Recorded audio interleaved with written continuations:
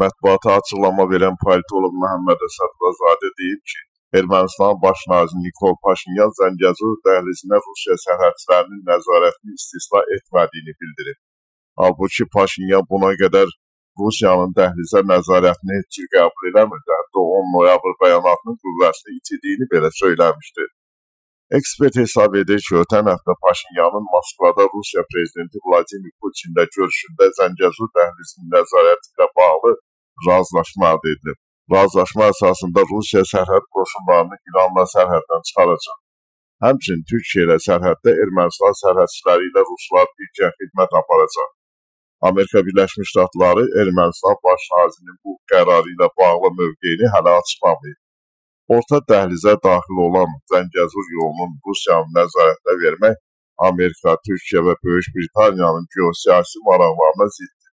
Həmin xətt elə Rusiya müəyyənəsinə görə işləmir. Gürcüstan Rusiya ilə yaxınlaşdığı üçün Amerika Zəngəzur dəhlizinin açılmasında maraqlıdır. Yəni Amerika orta dəhlizin bir hissəsinin Gürcüstan yox, Ermənistandan keçməsini istəyir. Amerika Birləşmiş Ştatlarına görə dəhliz İran və Rusiyadan da yan keçməlidir. İrəvanın bu gedişi Rusiyanın Ermənistan və regionda mövqeyinin yenidən güclənməsi və orta dəhlizə nəzarət etməsi deməkdir. Rusiyanın da istədiyi budur. Görünür Paşinyan Putinin hədələrinə tab gətirə bilmir.